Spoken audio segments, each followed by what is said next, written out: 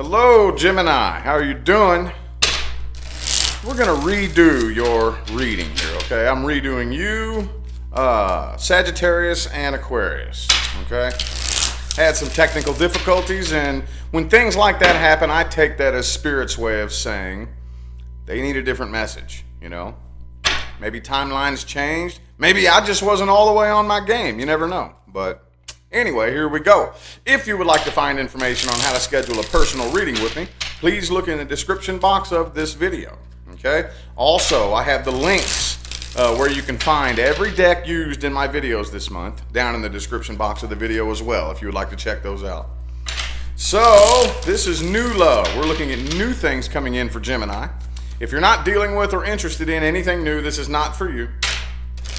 This is for my Geminis currently dealing with or very interested in something new coming in, okay?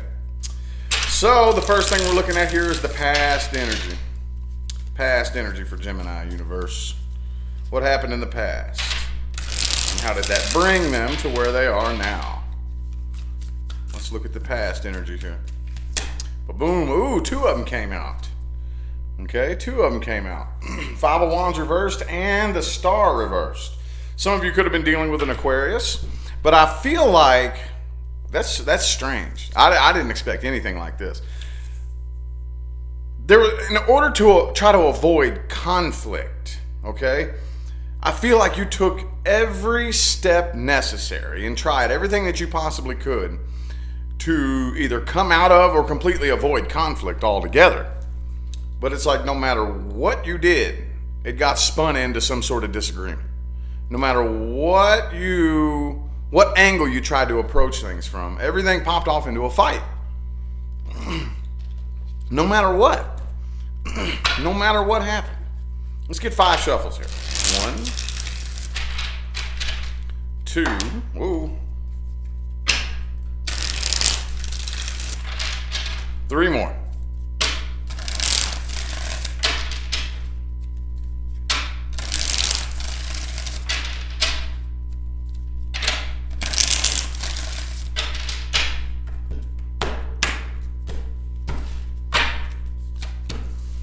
Five of Swords reversed, see? Okay, you waited this out for a little bit. Could have been a Sagittarius that you were dealing with. You waited this out for a little bit, okay? And what I think it was, here's what this really looks like to me, okay? I think the person that you were dealing with was up to no good, okay? They were up to no good. And essentially, at that point, what they're doing is they're projecting what they're doing onto you. Okay? They were projecting what they were doing onto you. And at that point, there really is nothing you can do to avoid or get out of that type of conflict, you know? Because if I'm doing something and I'm going to turn around and start accusing you of doing what I'm doing, no matter what you say, no matter how you try to come at me, no matter what, I'm going to flip it around into projecting what I'm doing onto you. They were up to no good, boy. They were up to no good, but the thing about it is I feel like you maintained a very calm independence about yourself emotionally, from what I'm seeing here. It got to the point to where you pretty much just went numb. Just numb. I'm good. You know what I mean? Like, I know what I did and didn't do. I know what really happened and what didn't happen. And you know what? If that's the way you see me, I don't even care. Whatever. There is no way to avoid conflict with this kind of person here. Not really. Not when they're projecting their actions onto you. See what I'm saying? And it looks like new communication. You probably, some of you, I know this isn't everybody, but some of you could have been talking to this new person before that last situation even ended, you know? But let's go ahead and look at this new person here. Okay. That's one hell of a pass there. I think we've kind of all been there, you know? But let's take a look at this new situation. New person. I'm going to look at how they feel about you, what their true intentions are. How this person really views Gemini universe. What are their intentions? Are they playing games? Are they into you? Are they not so into you? We'll see. 2 more shuffles here. 2 more.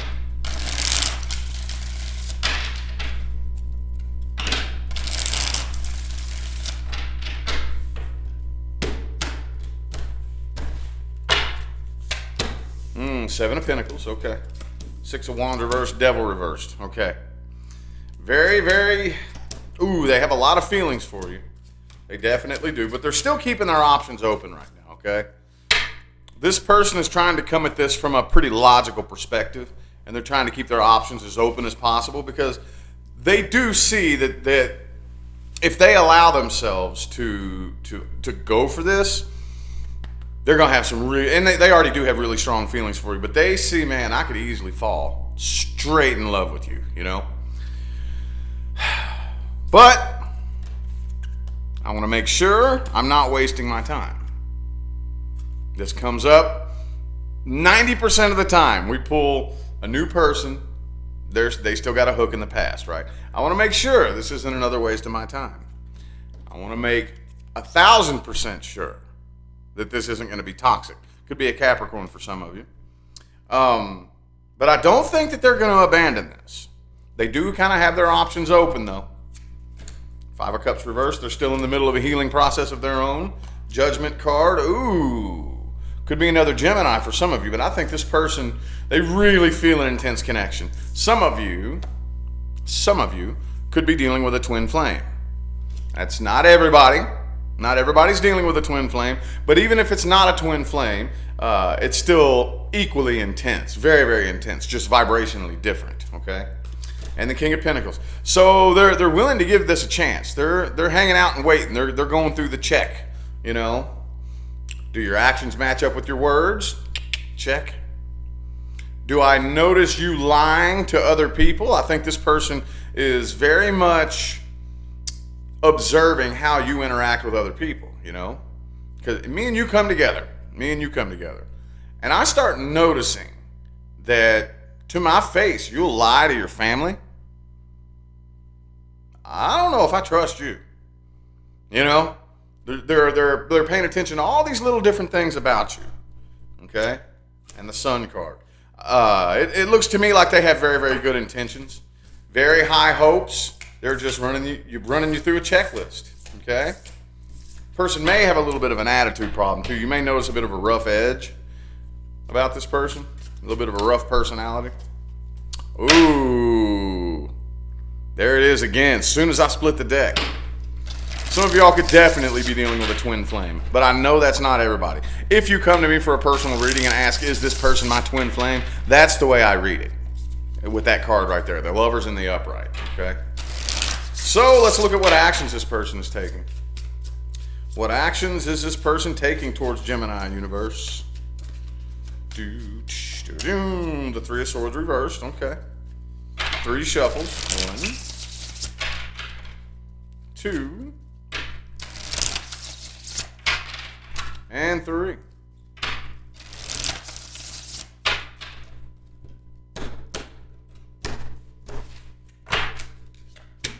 Okay, Magician reversed. All right, so they're still, man, they're really hanging out and waiting. They're wanting to keep it at communication, okay? Lovers reversed here. I really feel like that should be upright. I honestly do, okay? Some of you could be dealing with somebody in which the intensity level of this connection makes them very, very nervous. They're nervous, you know? They're trying to keep their emotional distance here, okay? They're trying, but it's hard. It's very, very difficult. Very difficult, man. They feel, because see, and I know I've explained this in a couple other readings before, but these are those types of connections that, you know, when you first come together with somebody, you got, and come on, don't lie, we all do this to one extent or another. You got your shield up, you know? Most of us are grown adults, and unfortunately, by the time we're grown adults, you know, mid-20s, early 30s, late 20s, you know, we're into our adulthood a little ways. We've been hurt a few times, right? Yep, been hurt a few times. So we got a wall up. We got a little army standing around our heart just to make sure, you know. That won't keep this out. Oh, no. Nope, sure won't. You could build a wall 10 miles high. That energy will creep up over that wall in between the bricks and get right in here and grab you by the soul. It makes them nervous. Makes them really, really nervous. Okay? So I think they're trying to just keep this mainly at communication right now and trying to, whoa, hold up. Hold up, man. Gemini's getting in here. How's that happening, you know? But right now, they're trying to keep their distance because the intensity level of this connection freaks them out. Well, what's the most likely outcome? Most likely outcome for Gemini universe. What is it? Most likely outcome.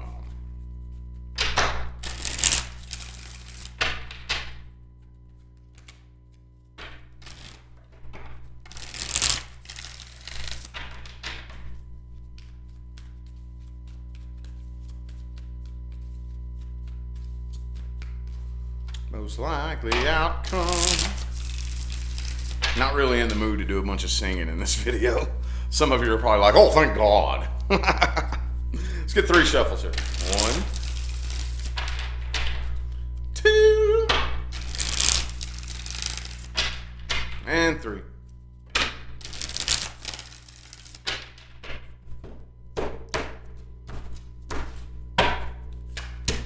Ooh, 6 of Swords. Lovers reversed. Death reversed. Okay. All right. And the 8 of Cups in the reverse. So this is a rough transition right here. I think you all are definitely going to I don't really think it's going to take lift off, but we're going to start moving. We're going to start transitioning into the next phase here, okay? It's a little bit rough though, man. A little bit rough. This person's nervous, man. This connection's too intense. This connection is way too intense. Again, the Lovers is reversed this time. The Lovers card keeps coming up. And it's been upright, reversed, and I really think that that is one, the other, or both of you. It really feels like the person that you're dealing with here, honestly. It feels like them trying to pull their energy back and not let you in, you know? They're trying to, like you got them energetically, and they're trying to, they're scared, so they want to keep their distance, you know? But this isn't coming to an end. Nobody's walking away here. I do think that it's gonna stay kind of at a superficial level. It's getting to the point where the feeling of the connection, you all both feel so intensely, but you're both kind of covering it up, and it's bubbling up and bubbling up and bubbling up to the surface. Hangman, 3 of Pentacles, 10 of Wands. So I do see you all transitioning into the next phase. I don't see this coming to an end anytime soon. It just looks like it's going to be rough, man. And this is one of those types of things. It's like shaking up a soda bottle, you know? The intensity of the connection is just bubbling up, and I'm afraid it's going to end up popping, okay? Doesn't look like it just yet, but, wow. Okay. That's kind of a cliffhanger. I kept pulling cards off to try to see some sort of, like, I don't know. Is it going to die down and you're all going to actually Ace of Cups? Or is it going to pop off into an argument or something? Some sort of, but it's not showing that. It's like a big cliffhanger on the edge of your seat, you know? So anyway, what's the best advice here for Gemini? Best advice. What is the best advice? Advice.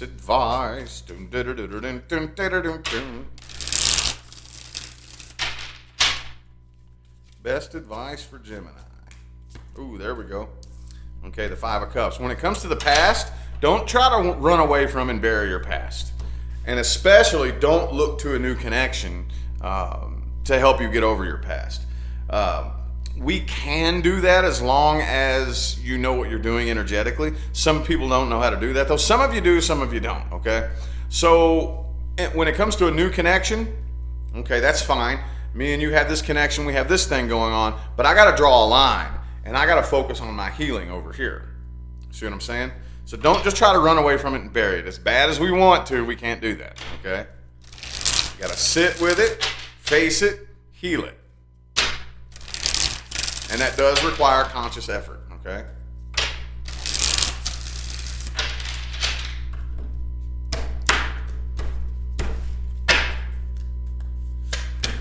Ooh, the Devil card.